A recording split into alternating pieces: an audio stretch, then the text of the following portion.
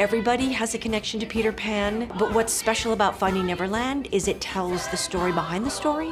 So you get to see the trials and tribulations of what we now know is a great work of art that has changed all of our lives. But the road and journey to that creation was filled with challenges, and I think everybody loves to learn the backstory.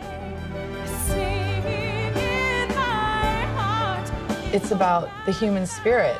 It's about love. It's about loss. It's about imagination. It's about dreaming and flying and knowing that whatever is possible is possible. We just have to believe. This show is about that. It's inspiring. It's uplifting. And I always say it brings out the child within you. No matter how deeply buried it is, somehow it gets released in the show. What has amazed me is I've seen kids 7 and 8 years old leaning forward in their chair, calling out the characters they recognize from Peter Pan.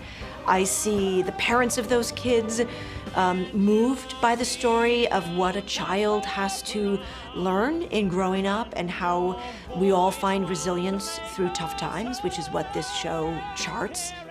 You know, all of us in this creative process have tapped our inner child to remember what it feels like to be free and to play and to be a kid again. We created Neverland, and Neverland is a magical place that seems to be changing people's lives. Don't touch the ground.